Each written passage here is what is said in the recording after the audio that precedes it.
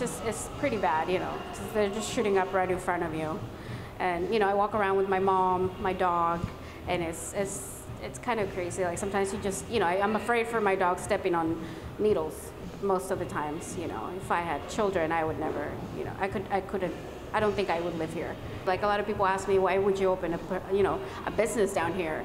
It's, you know, not a desirable place. And I feel like, well, you know, if we're gonna make the neighborhood better, we need to not be afraid, and we need to come in and open new places, but we also need help, you know. We are announcing today the formation of a federal initiative called the Federal Initiative for the Tenderloin, or FIT. And the FIT initiative will be focused on the prosecution of all appropriate federal criminal activity with a nexus to the Tenderloin neighborhood here in San Francisco.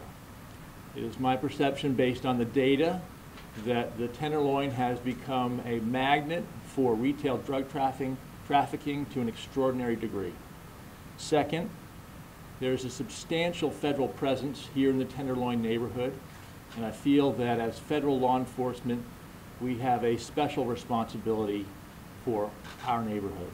As many of you know, parts of this great city are now known for what appear to be open-air drug markets, filled with crime and addiction. And we have seen, due in part to inaction, the apparent message of tolerance for drug trafficking. We in law enforcement are fighting to change this.